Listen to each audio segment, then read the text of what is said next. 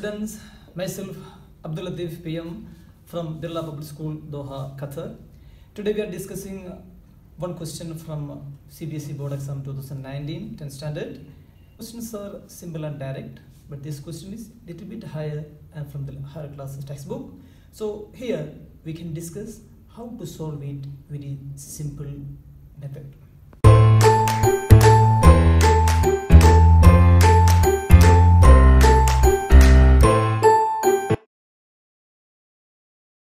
Okay students, first of all we can read the question once. See, if the sum of the first p terms of NAP is the same as the sum of its first q terms where p not equal to q, then show that the sum of first p plus q terms is 0. This is the question. See, for doing this question, first of all, you must know one of the equation from this chapter. I'm explaining that equation first. See, sum of n terms of NAP. First n terms of NAP is sum. Usually we denote it as Sn. Sn equal to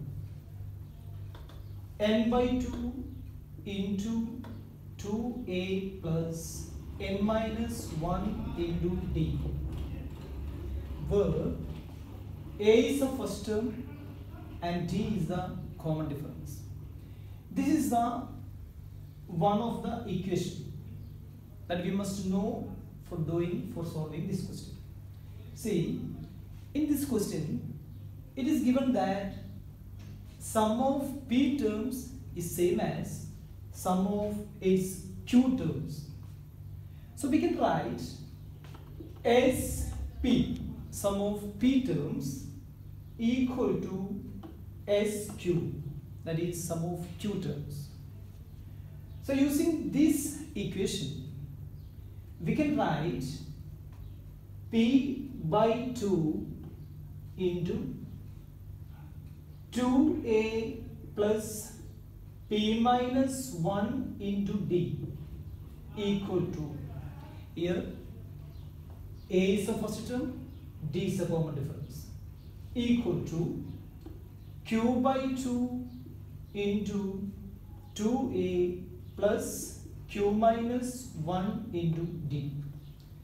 This is by the question. SP and SQ are same. From here we can cancel 1 by 2 from left side and right side. That is, this by 2 get cancelled. Next step, we can distribute this p to inside the bracket. Usually we are doing like 2AP and p into this term plus, there also we are distributing inside p minus 1 also, that is p square d minus p d. At the same time, when we are distributing p, we are distributing d also inside the bracket. That's why the term is 2ap p square d minus p d. The same procedure can be done here also on the RHS, that is 2aq. We are distributing q to inside the bracket, plus, as we did here, we are distributing d also at the same time, that is q square d minus qd. This is the third step. Next, I am taking all terms on right side to the left, transposing 3 terms on the right side to the left. So we will get 2ap plus p square d minus pd. These are the terms on left side. And transposing the terms from right side to left, that is plus 2aq become minus 2aq. Plus q square d become minus q square d. Minus qd become plus qd equal to, if we transpose all terms left side, the remaining term here it is 0. Then next, see here 2AP and 2 minus 2AQ are here. We can take 2A common from these two terms. Then we can write 2A into P minus Q. The same thing here, P square D and minus Q square D. The D is a common term. That is plus P square minus D square minus Q square into D. Then next term minus PD and plus QD. From these two terms I am taking minus D outside. Minus PD plus QD. When we taking minus D outside from that two terms, we will get, see, minus D into P minus Q. Left side again it is 0. Now, three terms are here. In these three terms, we can see P minus Q is the common term. See, here it is P minus Q. Here P square minus Q square. Using the identity A square minus B square, we can write it as P plus Q into P minus Q. I am writing that step also here for our convenience.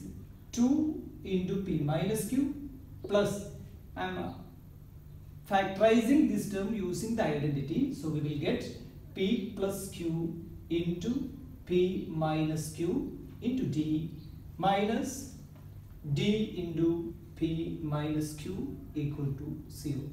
Now P minus Q is a common term on these terms. So we can divide each term by P minus Q.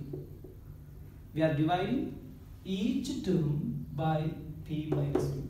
So this become 2A into P minus Q by P minus Q. So this term become 2A plus here P plus Q into P minus Q into D by P minus Q. So remaining term will be P plus Q into D. Here minus D. Again we are taking D common from last two terms. We will get 2A plus P plus Q minus 1 into D equal to 0. So we got this relation here, 2A plus P plus Q minus 1 into D equal to 0. I am giving this as number 1. So now we are coming to the required result. We want to prove the sum of P plus Q term equal to 0. See, we know sum of P plus Q term means S P plus Q. This is the notation of sum of P plus Q terms. Its result is, using this same equation, we can write P plus Q by 2 into 2A plus P plus Q minus 1 into D. This is the result for P plus Q terms sum. See, here from the equation number 1, 2A plus P plus Q minus 1 into D equal to 0. We are substituting this result here. So this become P plus Q by 2 into 0, that is equal to 0. That is a proof. Hence proved. Hence proved. See, this is the simple answer for this question. I hope you understand the methods, and here two things are applied. One is Sn equal to n by 2 into 2A plus n minus 1 into D. The second one is here P square minus Q square. We are factorizing it using A square minus B square equal to A plus B into A minus B.